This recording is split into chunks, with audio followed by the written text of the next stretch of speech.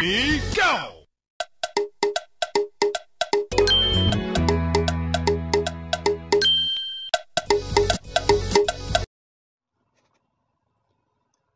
Breaking news.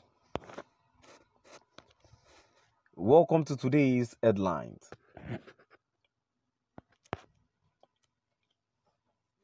Deputy Governor appeals to Ipob. Orders over sit at home. Deputy Governor appeals to Ipob. Orders over sit at home.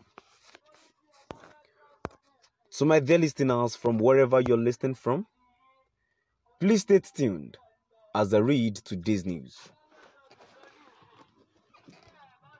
Bayelsa State Governor Senator Lawrence Ekrujakpo has called on the indigenous people of Biafra, Ipob, and other separatist groups in the southeast to reconsider their stand in the interest of peace and economic well-being of the region.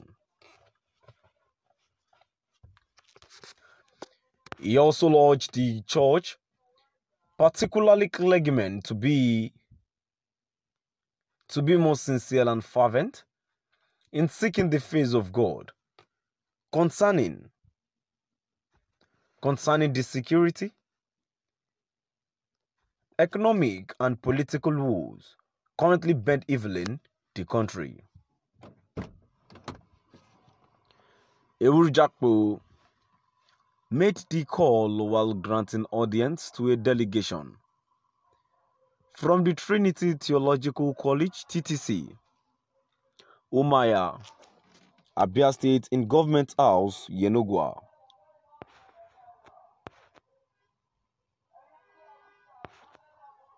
The Deputy Governor, in a statement by Senior Special Assistant on Media,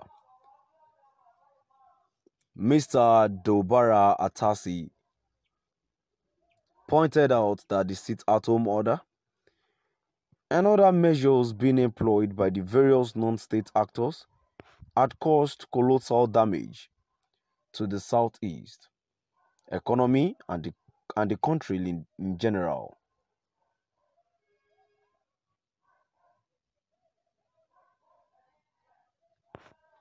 Expressing displeasure over the pains the situation is inflicting on ordinary citizens, especially in the southeast, Senator Ekrujakpo appealed to all good-spirited leaders across the country and beyond to come together and proffer solution to the crisis. According to the Bayelsa number 2 man, God still answers prayers and uses people in addressing problems that ordinarily seem beyond human comprehension and solution. He therefore stressed the need for the church to always stand in the gap in prayers for the world and its leaders, particularly in troubled regions where war, turmoil, and terrorism are holding sway. We need to talk about our society because in Nigeria, people pretend, and when you pretend over your problem, it becomes hydra-headed. If you don't solve that problem, it becomes tool and multiplies from there.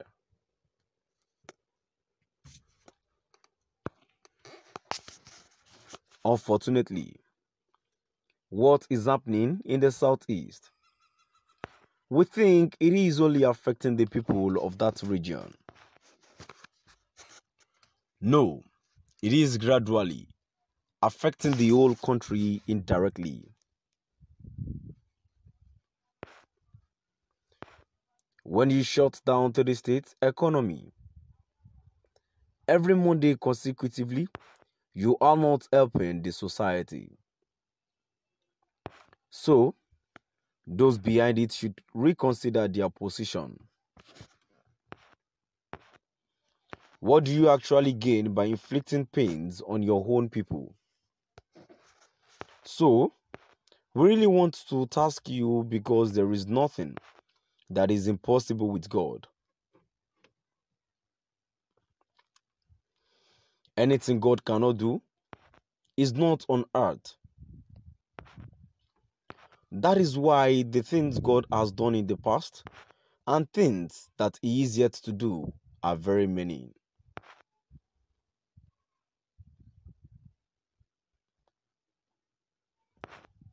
I really want us to pray because I believe that prayers have helped countries, and if there are people ready to pray, there is a God who is always ready to answer. But we must pray fervently and sincerely, he said.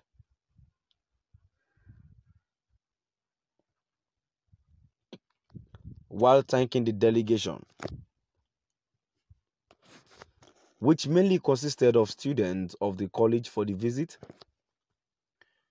Senator Ewuru Jakpo enjoined them to take their training seriously,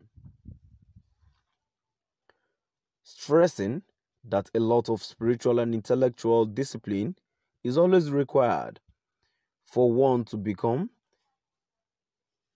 a thorough-bred Orthodox priest.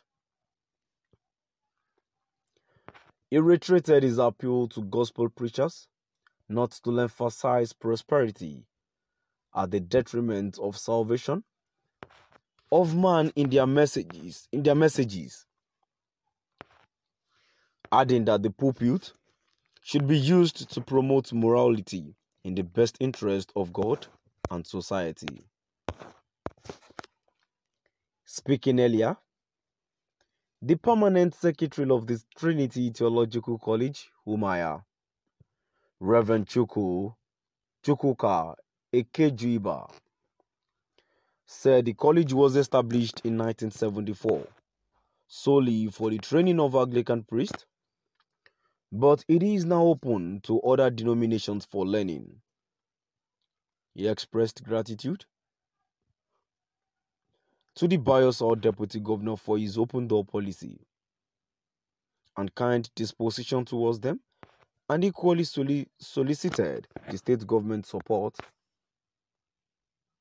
to enable the college rehabilitate its dilapidated infrastructure as well as equip the information technology unit.